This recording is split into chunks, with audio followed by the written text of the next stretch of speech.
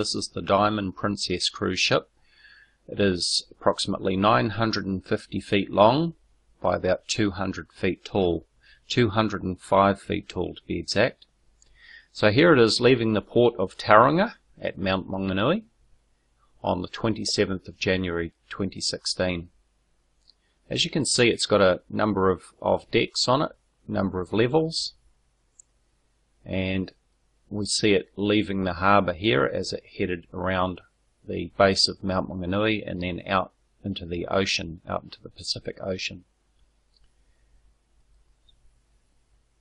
Now, I was filming this on a Canon Legria FS200 video camera with a 37 times optical zoom. So here we are zoomed up, and we can see the Diamond Princess sitting nice and level on the ocean as she was heading out. Now, at this point when I was filming this shot, the tripod was down quite low to the beach, right down by the water level.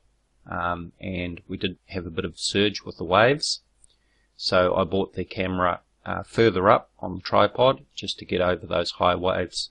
The swell on the day was about 1.5 meters, so it wasn't terribly high. So now you can see that the ship is further out, and we've already lost part of the hull. The interesting thing to note, though, that is as the ship heads out, that the visible part of the ship that we can see still takes up approximately 1/3 the width of my video frame. Okay, so there's no digital zoom used here. This is all optical zoom. So here we go, and we've got a bit of sunshine on the stern of the ship, the back of the ship there. I should also point out that on this day there was extremely high humidity due to the weather, and it did make visibility conditions not ideal. So we can see that the ship is getting further out, and as it gets further out, it gets lower. It's sinking over the horizon.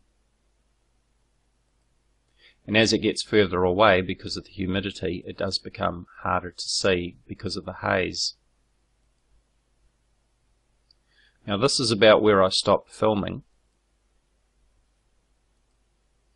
And in this frame here, this is an earlier frame, and you can see that there's a box around it, because in the next shot I've got an overlay of one of my earlier shots, or another shot that I took off the internet of the Diamond Princess overlaid, so that we can see just how much of the Diamond Princess is obscured by the horizon.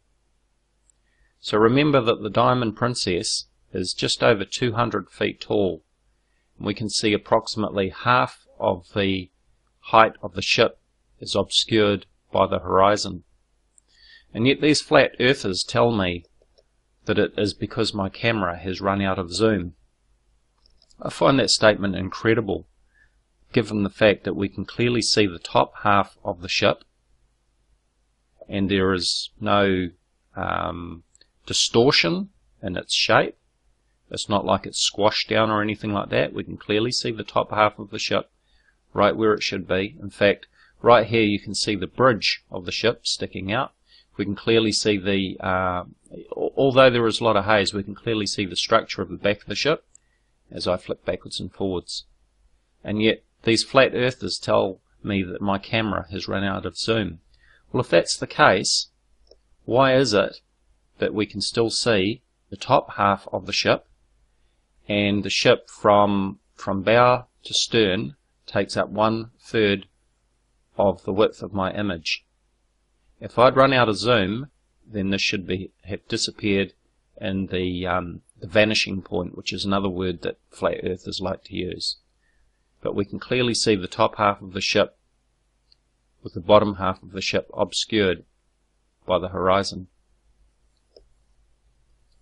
So in this screenshot here, and I'll go full screen on this one, we can see the distance out to the Diamond Princess when I stopped recording, and that was just under 16 miles from the beach of Maunt Maunganui out to this position here at 6:32 UTC. Here is where I was filming most of those shots from, except the earlier shot that I said was down too close to the water. As you can see with the height of my tripod, the height to the camera on the tripod would have been approximately 4 or 5 feet, and my elevation from the water level to the bottom of the tripod would have been about 2 feet. So we're looking at a filming height of around about 6 feet from the water level. Here's a wider shot, and here is the side view. Now you'll notice this bit of seaweed here that's on the ground and these marks here. If I go back, you can see that same piece of seaweed and the marks on the ground there. If you look right in the distance there, you can just see the Diamond Princess. In fact, that was taken on my phone camera. That's on a different camera. So there we have it, the Diamond Princess, just over 200 feet tall, disappearing over the horizon, which should be impossible on a flat Earth.